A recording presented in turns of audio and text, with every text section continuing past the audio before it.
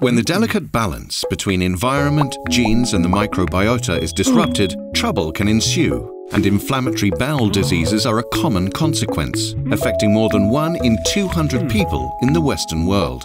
Over the past few decades, the dramatic increase in IBD and many other immune-mediated diseases has paralleled the decline in infectious diseases. This is true around the world, and in recent years especially evident in the Far East. Here, traditional developing countries have modernized, largely adopting a westernized lifestyle. It appears this may be directly responsible for the dramatic increase in the number of IBD cases. The multiple environmental factors of a westernized lifestyle impact the gut microbiota, possibly contributing to the development of IBD and disease flare. IBD typically manifests in adolescence or early adulthood and is characterized by periods of remission and flare. Treatments can be associated with side effects and don't always work, often necessitating major surgery to remove portions of the intestine. All too commonly, the disease evolves, resulting in increasing amounts of bowel damage. In genetically susceptible individuals, priming events likely result in an altered microbiota.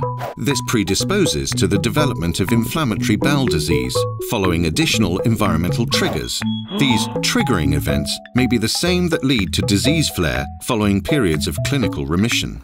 A decade of gene discovery has taught us a lot about the biology of the disease, defining over 200 independent susceptibility genes in IBD, but has yet to prove direct clinical utility. In fact, it doesn't tell us who develops the disease, nor allow us to predict disease course or stratify clinical therapy. We now have an urgent problem trying to understand which changes in the gut microbiota lead to the development of IBD, and which are simply changes induced by the gut inflammation that characterizes IBD after it has developed. 2 major studies are currently trying to dissect the role of genetic, environmental, and gut microbial factors in IBD. The GEM study is recruiting 5,000 healthy first-degree relatives of patients with Crohn's disease and taking biological samples and lifestyle information while they are well. Individuals are then followed up over time, and the minority that develop Crohn's disease will be compared with those that do not.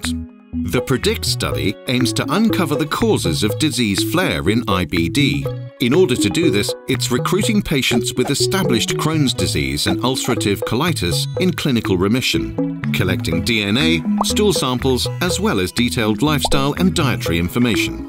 The dietary, microbial and other factors analyzed at the start will be compared in those patients who flare and those who do not. If you would like to help with either of these research studies or with the broader program of work, please get in touch.